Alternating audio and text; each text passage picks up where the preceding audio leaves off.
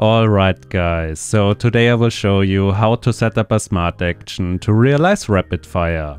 And I will of course also show you how you can adjust the rapid fire speed so you can find the perfect value for your weapon. Now the video consists out of two parts. In the first half I will show you how to set up a simple smart action for rapid fire and what you must do to change its fire rate. And in the second half I will show you how to place a normal fire mode and the rapid fire mode on the same trigger. So on a light trigger press you will be able to shoot like normal, and when you fully press the trigger you will activate rapid fire. In my opinion this is the best way to use rapid fire because it gives you the best possible control over when you want to use it. Now the first step is to go into your button bindings and remove the right trigger binding. If you keep this binding, then your rapid fire may not work.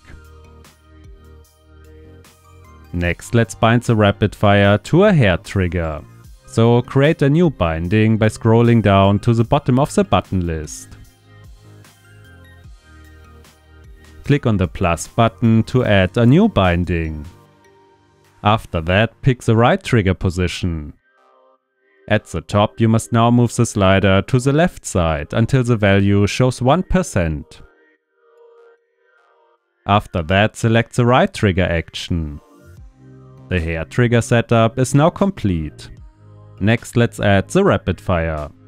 Click on the Smart Action Manager at the bottom of the screen. What you must do now is to add a wait action, a right trigger action and at last a second wait action. Now highlight the second right trigger and move its slider to the left side. At last you can adjust the fire rate by changing the wait actions. For the fastest fire rate use a value of 10 milliseconds for both wait actions.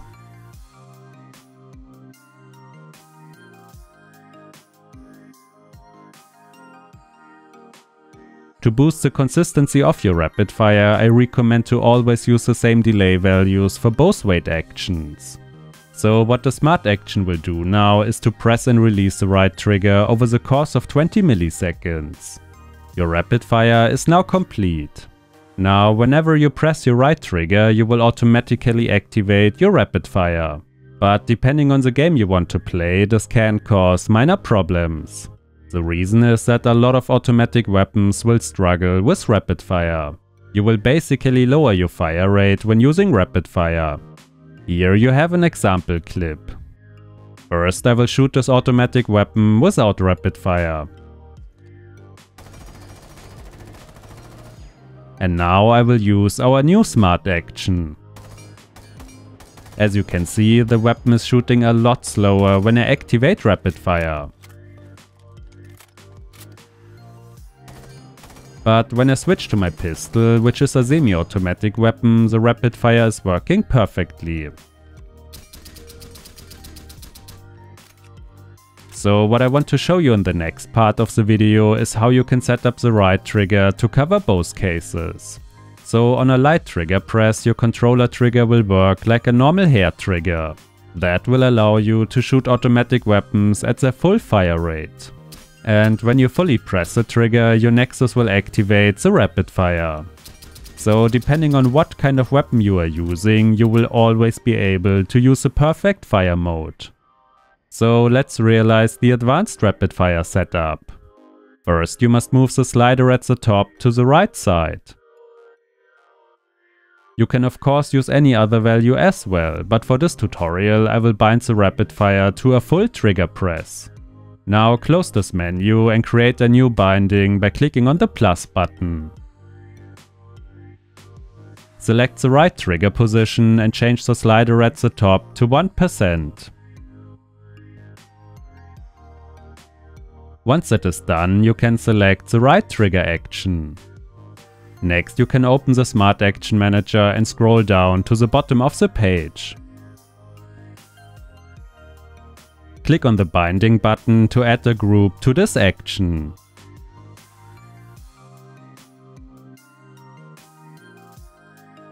As you can see, this binding now belongs to the first group. Now close this binding again and create a second one. Again, select the right trigger position. What we must do now is to handle the group activation. First, move the slider at the top to the left side. After that, enter the Smart Action Manager and change the activation type to On Press.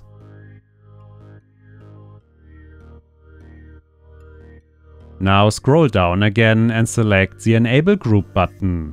This will activate your hair trigger group. Next, you can click on the Copy button at the bottom and exit this menu. Again, create a new binding, but this time click on the Paste button at the bottom of the screen. Now change the slider at the top to 99%. After that, go into the Smart Action Manager and delete the group activation. Once that is done, select the button that will deactivate your group. Again, you can close this menu, create a new binding and click on the Paste button. First, you should move the slider at the top to the right side.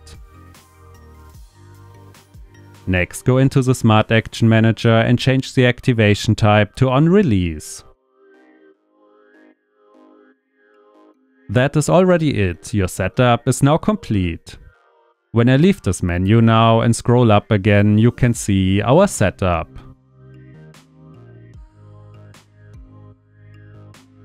When I start to press my right trigger, you can see that the hair trigger gets activated.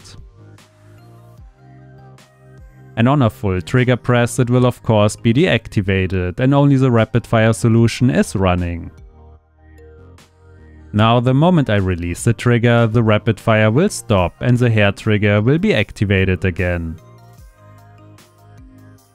This allows me to cycle between these two fire modes. Now here's a short clip to show you how this will look like in the game.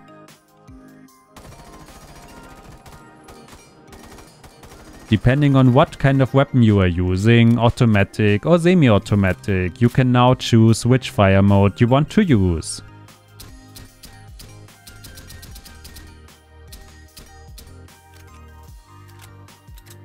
So guys, if you enjoyed the video, hit the like button or maybe even subscribe to this channel to not miss out on any of the upcoming videos. Also, contrary to popular belief, this channel is not an official XIM channel. I run this channel in my free time to bring you guys the latest XIM news and tricks. So if you want to support what I do, then maybe consider to join the YouTube channel membership. Channel members usually get around 1 to 4 weeks of early access to all new videos. Plus, we also have a nice little Discord to discuss XIM settings and other stuff. But that's about it for this video, guys. Thanks for watching and I will maybe see you in the next one.